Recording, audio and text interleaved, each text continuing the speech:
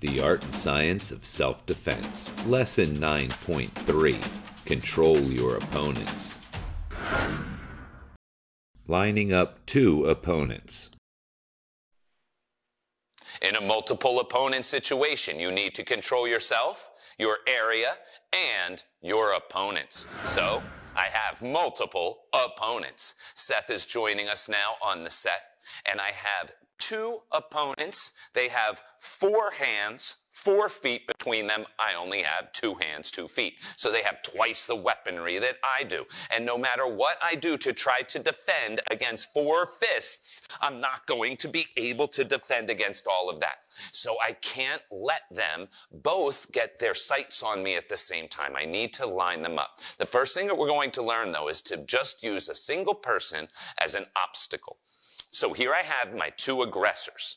Well, the first thing that I'm going to do is step in this direction, and now I have Seth between me and Brian. And Brian can move and circle trying to come around, and I see as he's circling, I'm circling. I'm keeping my neutral guard up.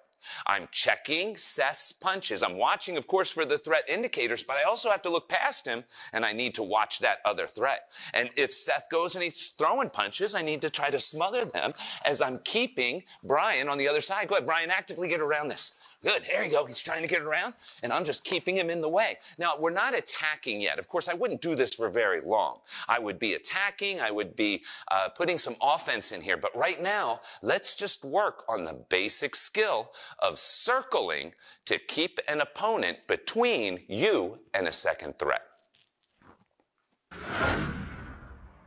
If you happen to be trapped between 2 opponents and you can't use one as an obstacle, we need to get out of this lineup.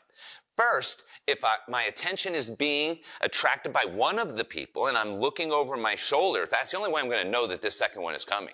All right, so I have multiple opponents. I need to have my head on a swivel. Whoa, there's a guy behind me. So I turn, changing my orientation. So immediately now I can see both at the same time. Now I'm going to back up another step, and as I do, they probably are going to start funneling in.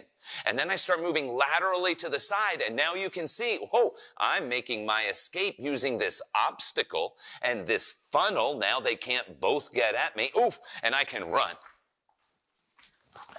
So learning to line up 2 opponents. Gentlemen, if you'll be a little bit aggressive here. Go.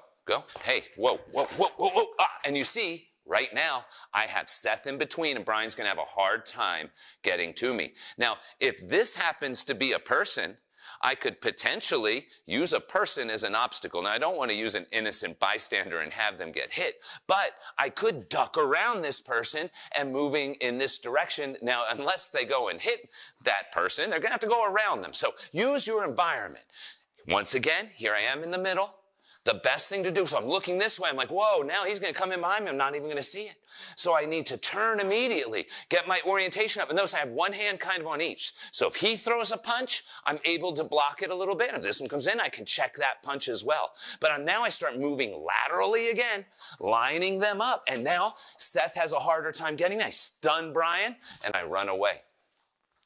Learning to get out of the middle between 2 attackers is an important skill that you're going to need if you ever have to face multiple opponents. Lining up 3 opponents.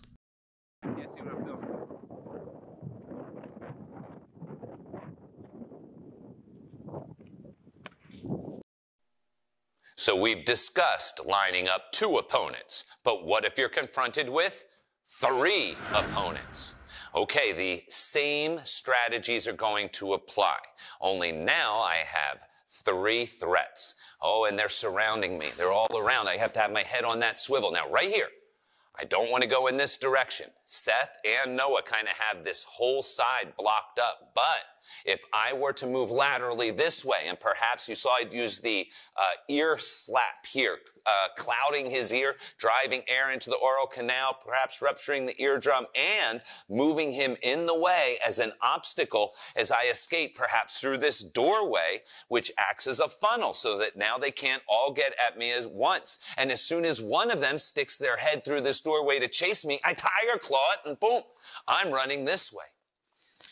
We're going to get into counterattacking soon enough, but let's still focus on lining up. So these gentlemen have me here. I need to line them up. Now I'm going to move this direction this time because I felt it was best, and now I only have Seth. Oh, and Noah's getting ready. So Noah, take your step forward. He steps in and punches. Now I have Noah in the way, and I'm using him as the obstacle. Brian steps in this way. I shove there. Now I only have Seth. And so learning to circle and line up these opponents so that you're only facing one at a time is going to be your key to success in a multiple opponent scenario. Your homework for lesson 9.3 is to practice lining up opponents. Start with 2 partners, then work up to 3 or more.